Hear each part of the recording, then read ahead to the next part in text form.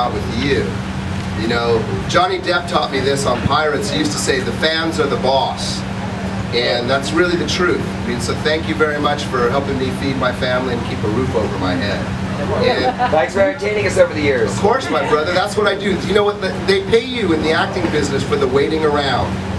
If you're a true professional, the acting you're always willing to do for free. And that's the key of it, you know. I always encourage someone when they're trying to figure a path out in life, it's like, do something you love, and you'll never work a day in your life.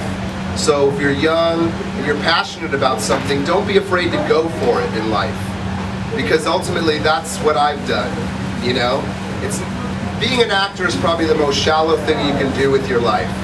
Right? It's very egocentric. It's all about me. Hey, listen, I'm honest. I do it for the attention and I like the money. The art is what you guys bestow upon me. That's what you see. You know that it doesn't matter what the actors are thinking when they're playing a scene. I'm in Once Upon a Time. I have a beautiful girlfriend, Amy Acker, on the show. And she's a knockout. And yeah, I'm in fake love with her big time, right? But when we're doing a love scene, half the time it's like, oh, my kid's texting me or whatever, and we have to play a scene, oh God, I love you like I've never loved anyone, and really we're both starving and the taco lady's outside. And I'm thinking, boy, that burrito is going to be so good, and she's thinking, man, I need 2 tacos right now. But in your mind, it's like these guys really love each other. And so that's actually one of my favorite things about acting, is that it doesn't matter what the actors are thinking, it's what the audience thinks the actors are thinking that matters. So your perception. Van Gogh never sold a painting, right? He never knew he was a genius, right? Our art form demands someone watching us. We're not actually acting if someone's not watching. I'd be a crazy guy. If I'm doing my lines and no one's watching me, I'm a crazy dude or I'm on a Bluetooth. Right? How many times have you walked down the street and some dude's on a Bluetooth and you start talking back to him? It's like, yeah, you're on the phone, dude, whatever. That's the actor. That actor who's always, and the other thing is too, Anthony Hopkins says, to always say your lines aloud. So that you, because a lot of actors will read, if you're a young actor and you're working on a part, read it aloud, so that your mind's ear hears you doing it, so that on the day you don't freak yourself out. Like if I were to stop right now and listen to my voice, that I get caught up in it, right? Acting is about reaction. It's not about thought, right? You don't want to be too smart to be an actor. Don't ever get caught thinking up there. Don't ever get caught doing it. That's one thing about acting. You don't want to get caught doing it, right? That's why I always take a great compliment in the fact that I might be from, when I did Pirates, people didn't know when Grumpy came out that it was the same dude. And I'd be on my Twitter page and I'd always retweet, like, Grumpy's Pintel. And that's a big compliment to me. That says, hey, I'm doing my job. You don't remember that, you don't know that I'm a surfer dude from Southern California. You think of me as, hello, Bobby. Right? And that accent, right? Oh, that sounds pretty good, right? Well, that accent is worked on for days and weeks and months, you know? For example, when you get an accent, you don't try and remember and think like you're in jolly old England and do the accent. It's like a very scientific breakdown of the script. So if my line is, he's right, that's what the line is, H-E''S-R-I-G-H-T in the script. My character would say it like, he's right, right? So then I would cross out the he's right, and I would write E-E-S, ease, R-O-I-T, right. So in my mind, that's what I memorize, he's right. I don't even say he's right, I could screw it up.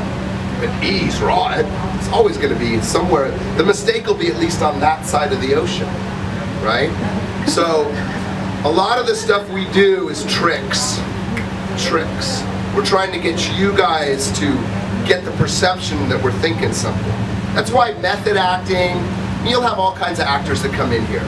It's a whatever works business, right? So you might find Daniel Day-Lewis that really needs to get into it as Sean Penn. I grew up with a lot with Sean Penn, for example.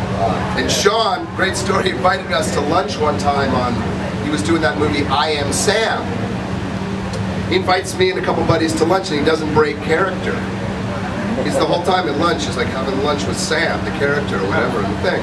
So then, like, I don't know, 3 months later, we're like going out to a party and we're like, yeah, make sure Sean knows. Give him a call. Hey, Sean, you can come, but don't bring the retard. You know what I mean?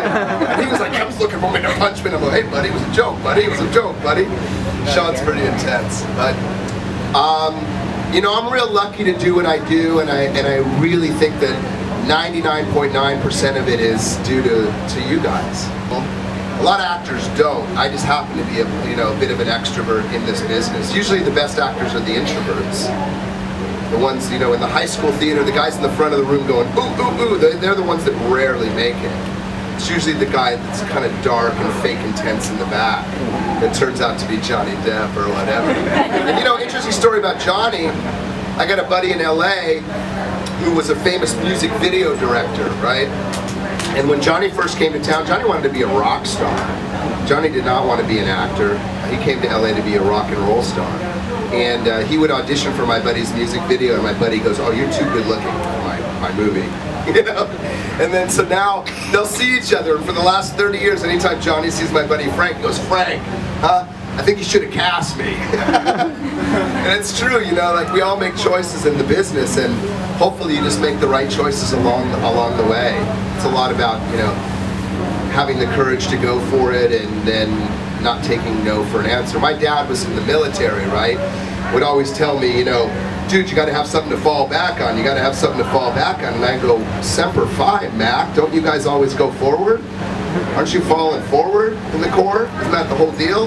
You're not allowed to die on your back. You're a Marine. They're going to roll you over, right? So when I used his own logic on him, he goes, oh, okay, son, I believe in you. Yeah. So I am a sardonic dude. I am likely, in fact, this season very much, they've hung out with me for a year, so all the kind of comedy, those lines that come out of Grumpy, they're Lee lines. It's exactly how I am. You guys will all be talk, and then I got the one line that busts you all up and cuts to the quick. And that's just who I am as a dude. But prior to Pirates, I used to have this horrible experience where people would come up to me and they go, we know you, we know you. And I would say to myself, but where from? And then I would have to list the whole IMDb page, and they still wouldn't know. And then I felt terrible. I was like, and that's one thing you got to understand at this show like this is that, it's tough when there's no people. When Mike Rooker's got 50 people and you don't got a line. I mean, it's emotionally, it's tough. So it's not an easy game. Like me, I don't care, because you're kind of missing out on the best table if you're not at my table. But by the same token, you play the game, you take your chances, right? So you got to hope for the best. But once I had done Pirates, I always knew that they knew who I was, and they didn't, because the world made us famous on Pirates. And so then I would always just go, hello, puppet. And then the look on their face was brilliant, because they knew me but didn't know me. So fortunately, I think I've gotten over that last bit of a hurdle. Obviously, all of these great shows, any show that I'm lucky enough to say yes to, I'm proud to be a part of. Obviously, I would say the number ones that people would remember me from, Seinfeld, was the first one that really started getting me recognized at the dog park in LA. I remember I did the Seinfeld, the parking space, and I got a standing ovation at the dog park the next day. And that was hot. All my buddies at the dog park were like, yeah, right on, So it's a wonderful ride. Obviously with Pirates, I mean, my big break was they couldn't find the short, bald, and crazy in London. Because if you look at that cast list, with the exception of Johnny and my buddy Marty Kleba, everyone else is British. Or, I mean, Rush is Australian. So there was a lucky break that Gore, who cast that movie, is a stickler and realizes that 99% of a director's job is putting the right actor in the right role. And then you don't have to really worry about the cast. You can focus then on the technical requirements of making your movie, right? So casting is key. You don't want to have to cast an actor. That's why now, if you're an actor getting into the business, especially in television, it used to be that we would go in with our sides, the pages with our script on it, and you weren't supposed to not have it with you because you didn't want to let the audience think that you were giving a performance. Now the business has changed where you go in, I take no script, I don't have any backup, no safety net, I have to know my material because they want that performance. They don't trust you to be an actor anymore in this business, they want you to be the dude. It takes a lot of work and a lot of effort to get trusted to wear the makeup, do an accent, actually get to do some acting. They're very much trying to just cast you and make it easy, especially in television. So if you're getting into the game, know that. The window is narrowed. You must go in focused, must go in ready. You used to want to be able to tell them, you know, you do it as best you can, but always have somewhere to go.